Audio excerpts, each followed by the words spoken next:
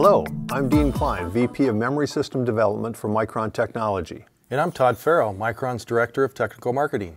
We're here to tell you a bit about this year's International Supercomputing Show, taking place the week of June 17th in Leipzig, Germany.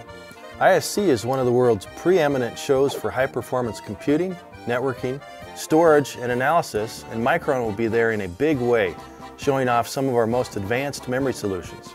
One of the things I like most about this event is the opportunity to bring together a group of really bright people to discuss the latest research and challenges associated with supercomputing. I will have a chance to do just this when I host a panel discussion on memory system design.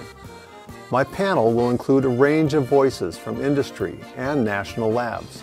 People like Roger Pierce from Lawrence Livermore National Lab and Garrett Schaus from Samsung, to discuss new options for memory subsystem design that address the power and performance requirements of today's HPC systems. And speaking of power and performance, I will be taking part in Dean's panel talking about one of the most radical new developments of Micron, the hybrid memory cube. We'll also be showing off the technology in Micron's booth on the show floor.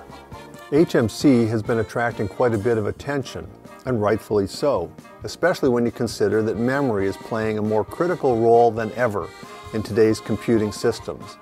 In fact, HMC has been recognized as the most viable near-term technology capable of addressing the ongoing problem of the memory wall. That is, the memory just not keeping up with the speeds of the processor. Along with HMC, a number of Micron experts will be on hand at our booth demonstrating a range of solutions, from enterprise SSDs to our new non-volatile DIMMs.